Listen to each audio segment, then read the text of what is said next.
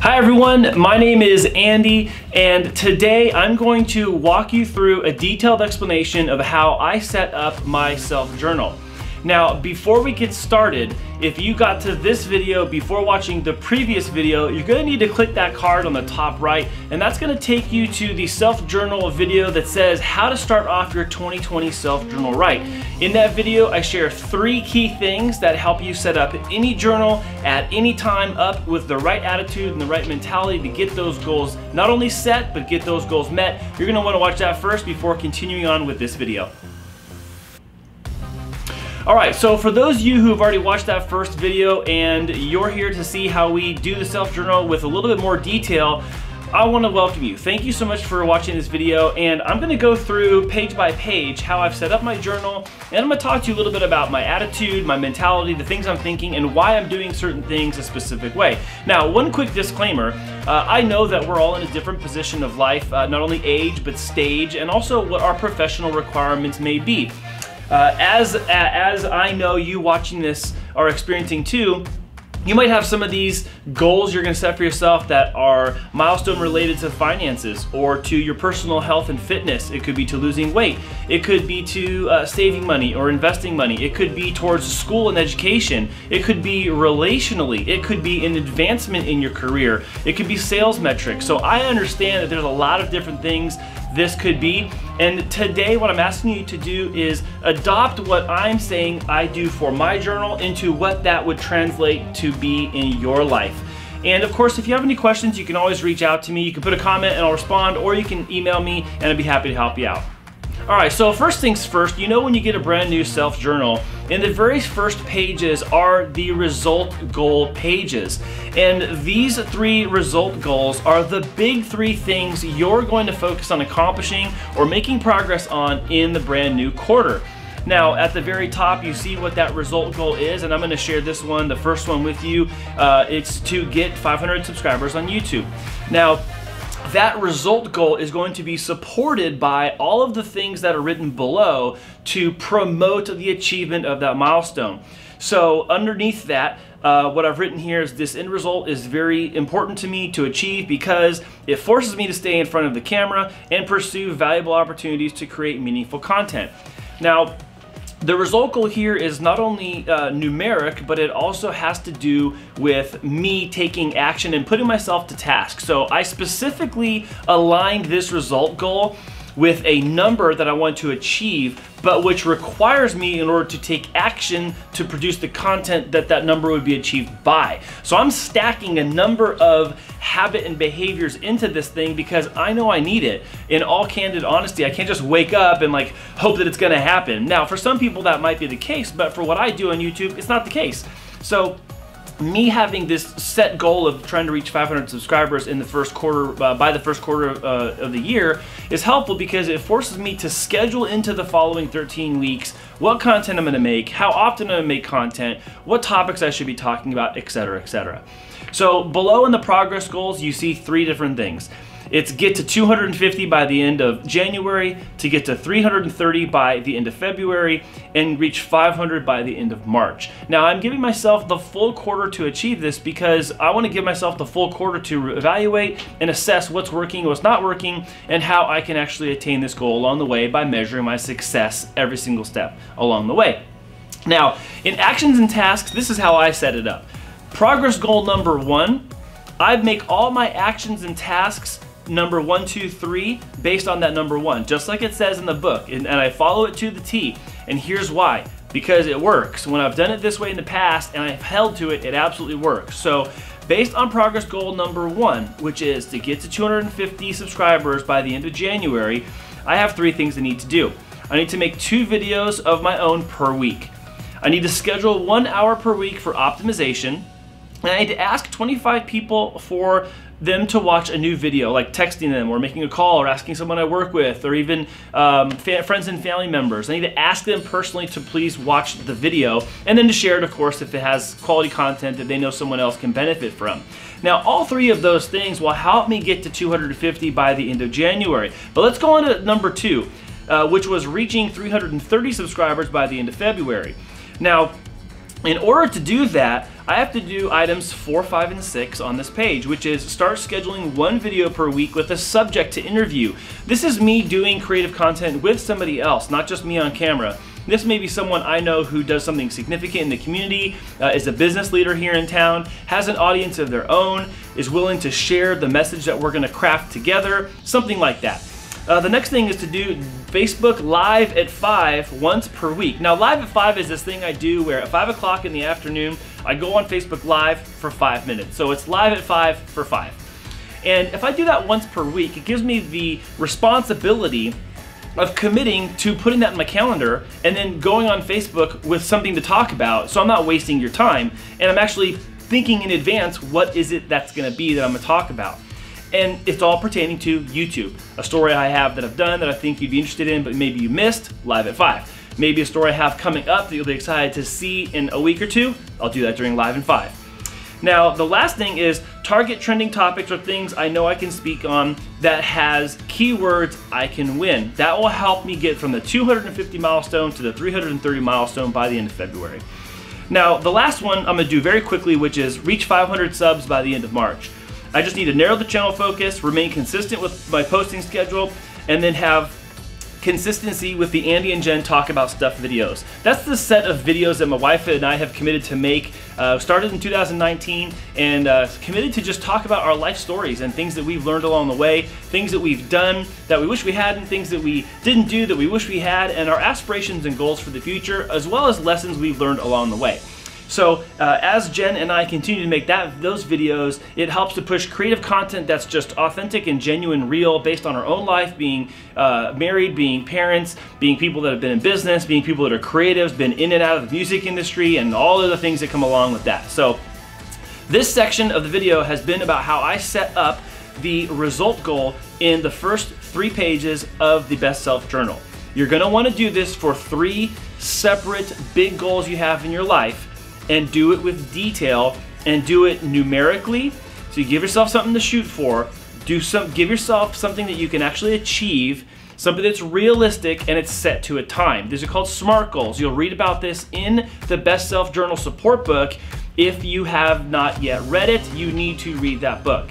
Now, if you go to page 7 in your journal, it's 7 on my journal. It's gonna say my commitment, where you write your name. I'm committed to finishing these goals by this certain date. When I achieve the goals, my life will it will improve in the following ways. And then what your reward is to yourself for meeting your target date. And then what things you're gonna do in order to achieve success and use your self-journaling to accomplish these milestones. So you wanna fill that out and you wanna put pen to it. You wanna put your name and sign it. You're making this agreement with yourself. Now, depending on what you put in here, these goals may only be attributable to things that are good for you, but if they're relationally related, they're financially related, that help you and your family, your marriage, or the relationship that you're in, you're making a strong commitment, and there may be other people that are reliant on you succeeding along the way in order for not only just that these things will be achieved, but they're relying on you to succeed in the steps you take in order to do that next thing in life, that thing that you've set up as your goal. So let's move on. In the monthly overview, I keep this very, very simple. I simply just put the name of the month at the top. I mark out the dates, and I just put big events. So that's like if me and my wife are going to be out of town, any birthdays or anniversaries I have to remember, when the school is closed for my kids. I'm not writing every single daily thing. There's just not room for that, and that's impractical for me to do that in 2 places. I just do big things like, oh, on that day, I need to remember that's the day that is my anniversary, is my wife's birthday, is my kids are off that day and it's spring break for the next 2 weeks, that kind of thing. So that's what you'll find when you look at my self-journal for the 3 monthly calendars that are there. Now let's get into the habit and activity and weekly milestone tracking part of the self-journal. Now this is the next 13 pages, which is week 1 through week 13 of you marching through the habits and behaviors you need to change or work on in order to support the progress goals that you wrote on the previous pages, and then you layer all that inside the daily calendar of the pages that follow this 13-week planning area. So in this, what you're gonna see is the top left says weekly milestones. Now, I'm just trying to reduce this really big picture into what do I have to achieve this week? Let's make this into some bite-sized pieces because I can't do this all at once, and I'm not just gonna like leap my way into a 13-week result on day 2 of this entire 90-day plan. So weekly milestones for me look something like this. Set up my trading account online for how I'm going to be doing my investing this year. Record 2 videos, which helps support my YouTube objective. And then cleaning up Mint to really understand how my money is spent. Mint is the personal financial tracking software that I use online in order to look at our monthly budgeting, our spending, our trends, our habits, and where our money's going. Now, also in there, you're gonna see this Monday through Sunday where you can put kind of bullet points, and I put highlights in here. I put kind of things that were milestones that like I reached that day, or things I just was like really reminiscent about, like, oh, that was really cool or neat that happened that day. And then over in the habit and activity area, this is where you're keeping score. And for me, I keep score on myself pretty hard because I set the standard high, because if I set the standard low and I reach it, then I probably could have done a little more. If I set it high and I fall a little bit short, I still typically get a heck of a lot more done than if I didn't plan it at all. So here, I always write between 3 and 5. I don't always have 5 habits or activities I'm doing, specifically because they change based on the goal, the result goals I set at the very front, and then what time is left in my week for me to actually do the things that I'm tracking. So in some of these instances, I'm only doing something 4 or 5 times a week, sometimes twice, like posting 2 videos a week, or making sure I write in my journal, especially at the beginning of the journal. I make sure I write in this journal 7 days a week. And so those of you who are brand new to this, or maybe you have used, this is your 2nd, 3rd, 4th, 5th journal, but you haven't written in it every day, make that one of your habits that you're gonna write in it every single day, and then put a check mark next to that day every day that you complete it. Give that one a try, see how well you do. Now, what's the happiest event that happened during the week? Be honest about that. So we spend so much time on all the things we want to change, want to correct. I mean, we have a whole journal of things that we're going to write in here that's about things we're trying to achieve that we haven't yet accomplished. So we need to take time to pause in our life and write down what was the thing that made us the happiest this week.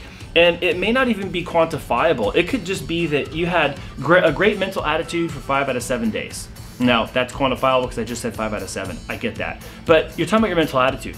And if it is numeric, like mathematical or financial, then write it down. I made $1,000 more this week than I thought. Or I was happy because I made 100 sales calls and I was only supposed to make 80. Whatever it is. And then your big 3 wins. Your big 3 wins are things where you look back and you go, man, that was a turning point. I really did that. That actually helped me catapult into the next thing, into the next thing.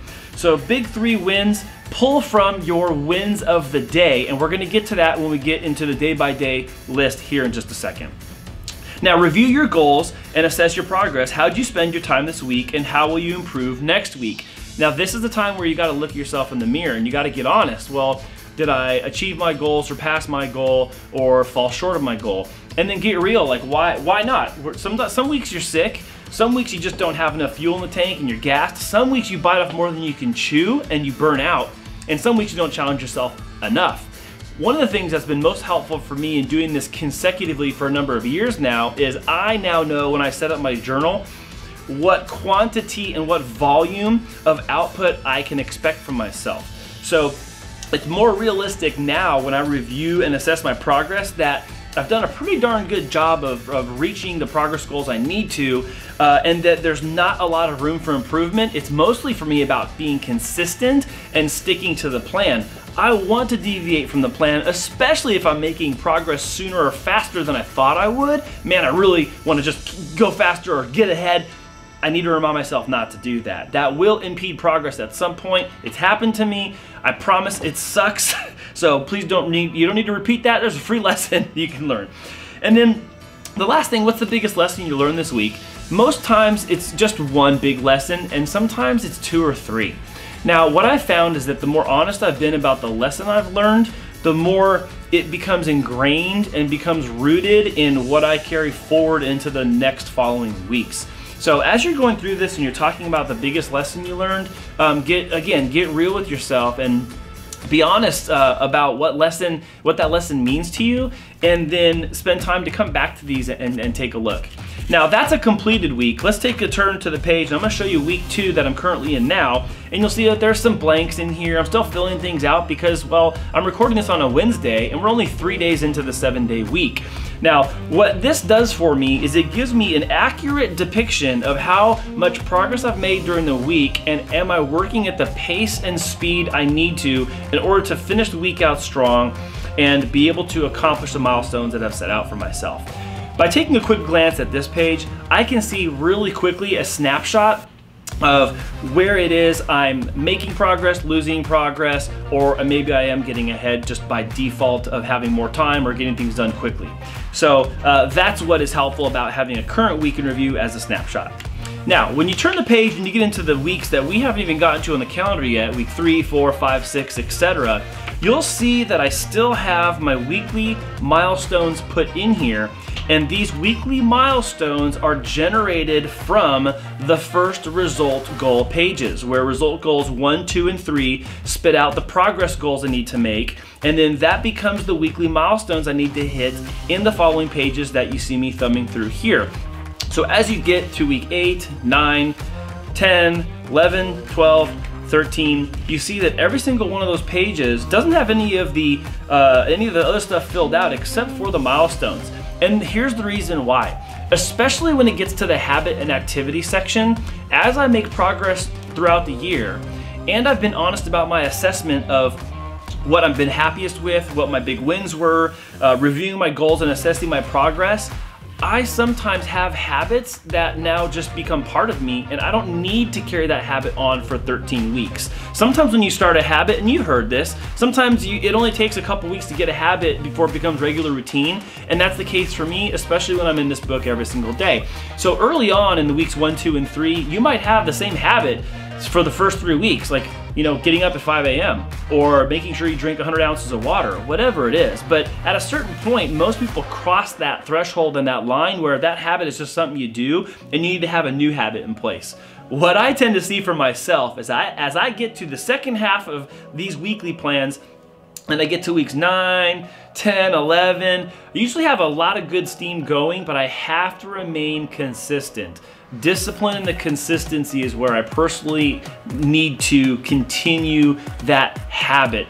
And that's actually sometimes what I write in here is like, be disciplined and sticking to the plan. And how many days did I do that? And then I put a check next to it. So just know that you can't fill the whole thing out in advance. You're doing some future planning, some future pacing, but you know, leave yourself some flexibility is the point. Leave some flexibility and some space for you to be able to change habits and activities as you move through the quarter and you develop and make progress. You're gonna identify that there's some things that you might actually not even need to keep as habits or activities you need to change moving forward. So real quickly, let's take a look at a couple of the day-by-day pages, and I'm just gonna talk to you real quick about how I set this up. So first things first is, when I'm planning for any week that's coming up, I'm always planning Monday through Sunday, and I do this on Sunday. So on Sunday, I always plan out what it is my next 7 days need to look like so I can kind of mentally frame it, I can get myself prepared, and I can write in any of the things that have changed in my life and my schedule over the last few days so I don't have a bunch of just marks in my book that are gonna end up being moved, deleted, scratched out, whatever. Now, for me personally, anything that is work related, that's connected to me on a project, connected to me to my main job, connected to things that I am responsible for providing for someone else for work reasons, I put a solid box around that time block time that I'm working on that thing. Now, anytime where I'm doing something for myself, I'm doing something outside of the office, I'm doing something for fun, I'm typically just putting a dashed box around that just to identify that this is non-work related, but it's still time blocked for myself. Now, at the bottom of the page, you'll see that it asks you for 3 things that you're grateful for, and there's 2 ways to do this. You can write 3 things that you're grateful for that are all different, or 3 reasons you're grateful for one thing. So it could be 3 reasons I'm grateful for my wife, Jen. Or it could be, I'm really grateful for my wife, Jen, and her getting up this morning and making breakfast for us as a whole family. I was glad to sit, and then the second thing is I'm glad to sit at the table with my kids and have breakfast before we went to school. And then third thing is, you know, I'm grateful that I had an awesome conversation with my oldest daughter on my way to drop her off at high school. So that's an example of both those right there. Now, on the right-hand side, it has my goal. That could be my goal for the day. It could be things as simple as like, don't cuss. It could be drink 100 ounces of water. It could be get your butt up and walk every hour and a half for 1 minute. Whatever that goes, just make a goal and connect it back to the thing that you've set up in your result goals so that it's consistent and it's kind of thematically consistent with what it is you're trying to achieve. Your today's targets should be a complement of what is in your week 1, week 2, or week 3 milestone planning that you did on the previous pages. And then your lessons learned, your wins, and tonight you're grateful for are all things you do in reflection time during the day. Now here's what I'm gonna tell you. Take your time. This is a really big deal. I don't wanna overstate this, but take your time when you're doing this. It's real easy to just like write something to fill in the blank and look like you accomplished it. But if you put words on the page and they have no meaning or there's no purpose, honestly, what is the value of that?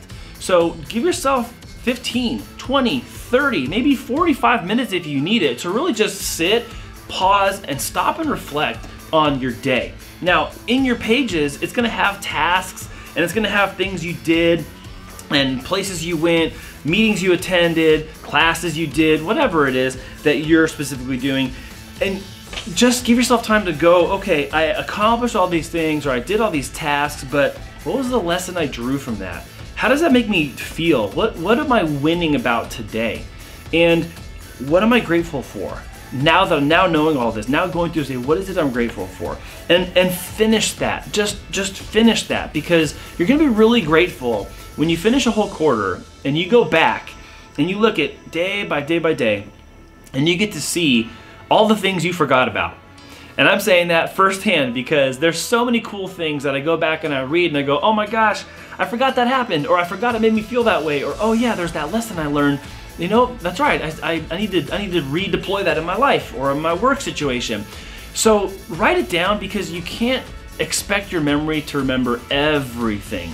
Amongst all the things you've written down, all the goals, all the appointments, all the plans, all the work, emails, texts, social media, all that stuff, you gotta give your mind a break, and especially when it's important stuff, write it down here so you're not expecting your mind to remember it, and you can always go back and reflect at it.